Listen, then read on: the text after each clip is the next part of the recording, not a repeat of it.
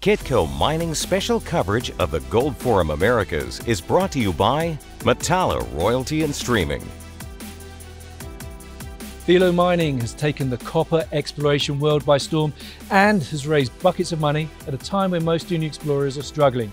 This is Paul Harris for Kitco Mining at the Gold Forum Americas in Colorado Springs. And joining me today is President and CEO Jamie Beck. Jamie, welcome to Kitco. Thanks, Paul. Always a pleasure to be here. Well, thank you for coming. Now, Filo and your Filo del Sol project in San Juan province in Argentina has been one of the most exciting copper gold discoveries over the past couple of years. You've issued a number of long intercepts of high-grade material over an ever-increasing area. You've been one of the most successful companies. You're able to raise large amounts of equity. What's the secret sauce? Good asset.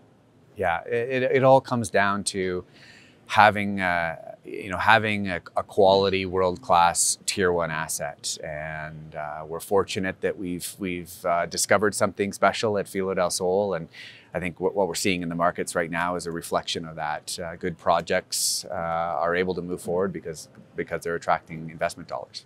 Yeah. Over the recent months, you've continued to expand Filo towards the north, and recently you put out a press release suggesting or indicating that you can possibly be expanding to the east, maybe a parallel structure. It must be very exciting. It is, yeah. I think through some of the discoveries we made last year, specifically to the north in an area that we call Bonita, our original geological interpretation was that it may have been sort of a separate new zone or a new sort of porphyry intrusive. And through the geophysics work, through the drill bit, what we're learning at Filo is in fact that there are no zones. It seems to be continuously mineralized north to south now, from Tambrius in the south through Bonita to the north, which is about five kilometers. And then excitingly, geophysics as well as the drill bit, we think we found a new trend along the eastern part of the deposit. We are contemplating an underground exploration at it, and as part of that, had done some geotechnical drilling along the center line of that adit, and sure enough, one of the geotechnical holes well mineralized and part of that eastern trend. So excited to get out and explore there as well. So with exploration, you're obviously looking for new things and you're continually adjusting your assumptions and the model and things of that nature. But as CEO of the company, does that make it sort of difficult to plan when new things keep coming up and that needs some capital, that needs some capital, it's getting bigger and bigger? You just keep going with it, or do you adjust your strategy at all?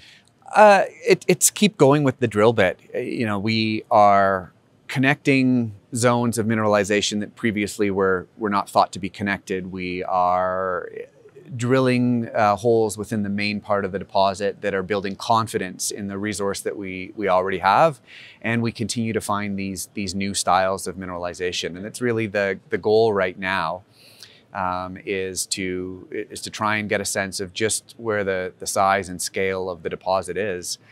As a CEO, of course, I've got a large technical team that looks after that. So strategically, and in the background, Adam and myself and the management team were signing CAs and engaging corporates and trying to make sure that everybody is aware of Filo del Sol and how exciting this project could be if it ultimately comes to something that we want to partner with or joint venture. And then another part of the job is advancing the project, engineering, environmental, metallurgical test work, social and community work, such that we can move it forward and advance the project.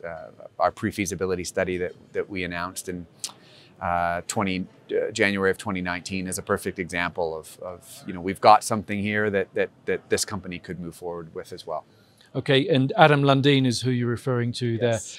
Okay, we've spoken in the past about how Filo del Sol could become one of the 5 largest undeveloped copper deposits in the world. What will it take to get there, and what's the potential timeline on you being able to show that?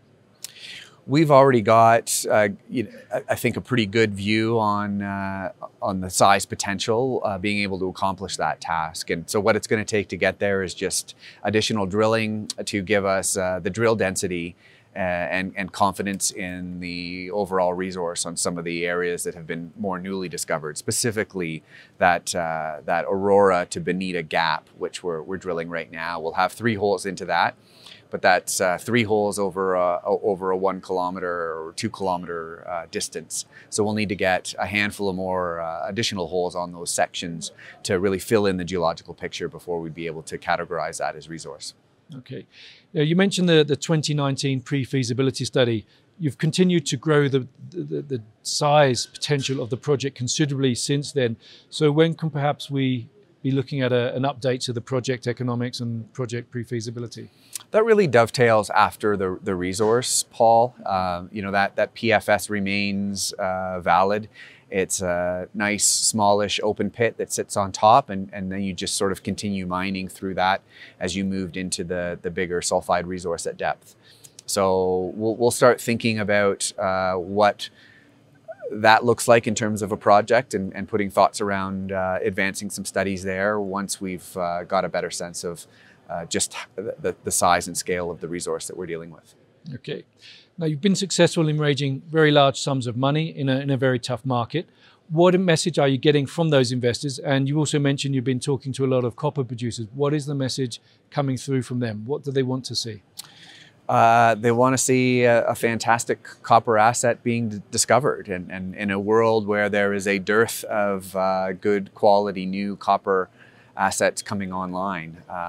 It takes a long time to move these projects forward, and so what we benefit from our shareholder base is some patience and perseverance. They know that it's going to be a process in order to define these world-class deposits, and that's been great to have that support from the Lundins, from BHP, and from other big shareholders on the register, and clearly, what they're seeing in the industry is declining head grades from the existing copper assets, substantial capital going to be required over the near term in terms of just maintaining output, broadly in the world of copper production. So defining and developing and ultimately proving out new big copper resources that could have an impact on the future is critical at the moment. Okay. Now, as you mentioned, the copper market, there's a supply deficit coming. We've got growing demand from energy transition applications, yet the copper price itself is remaining stubbornly below $4 a pound. You're speaking with a lot of copper majors. What is their thinking about, okay, we need to, there's more demand, we need to build up more supply.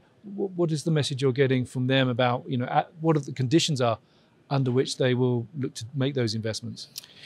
I think we've seen the past decade or so where, shareholders of those bigger companies have been focused on share buybacks and returning capital to shareholders. And there hasn't been that appetite for risk and appetite for growth. And I guess more recently, I'm starting to see that in our discussions.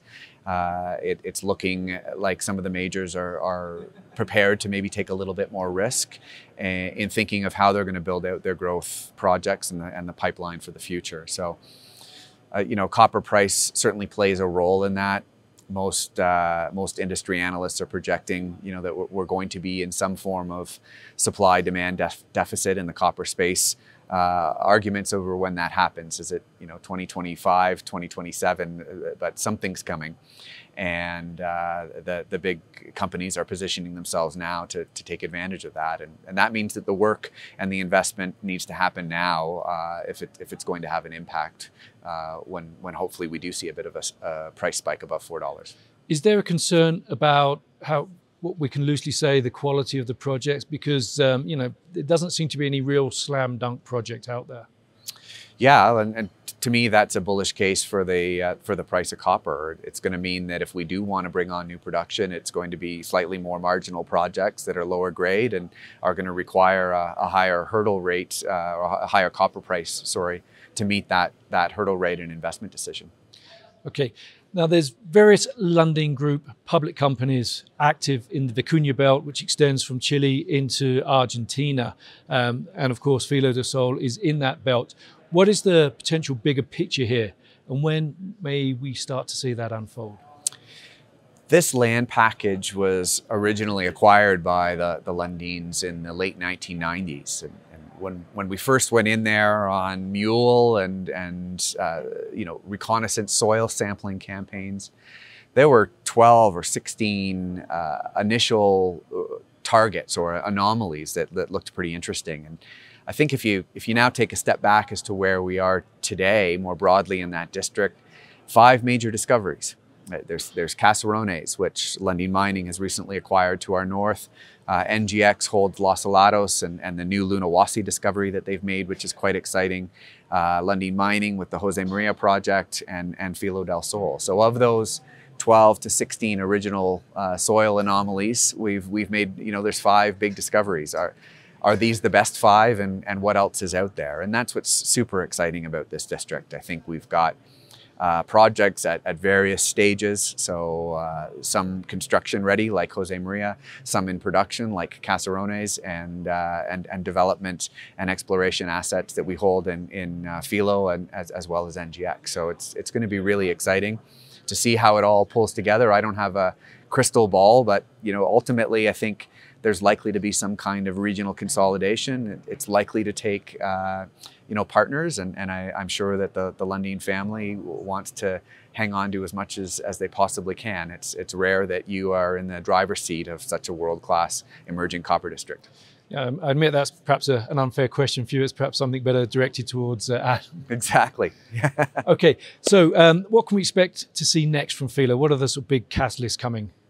Drill results remain our primary market, facing info. It's as we fill in the gaps of the known resource and build confidence in the mineralization that's already there, as we look towards building out areas that have yet to be explored to the south in and below Tamburias and the Filo part of the deposit, as we move to the north towards Bonita, filling in that Aurora Bonita gap area, and now new styles of mineralization on the eastern trend. So as the weather improves in South America, we'll start looking at spreading the drills further afield and testing some of those eastern targets as well. Okay, to wrap up, Jamie, hopes and concerns for the company, the project, and the copper sector over the next 12 to 18 months? What's that? We're in a fantastic place. We've got arguably one of the most exciting copper discoveries in quite some time. We continue to learn so much from the drill bit, which is reinforcing the value of what we've got in the ground. It's exciting to be able to have sort of the corporate development type discussions as we think about how to crystallize value and move the project forward, whether that's Filo moving it forward itself, some kind of partnership, or working with the broader Lundin group of companies to see what makes sense in the area, and then advancing the project and pushing on those 3 levers is going to be pretty exciting as we drive value for Filo shareholders. Well, Jamie, it certainly sounds like you've got an exciting future ahead of you. Thanks, Paul.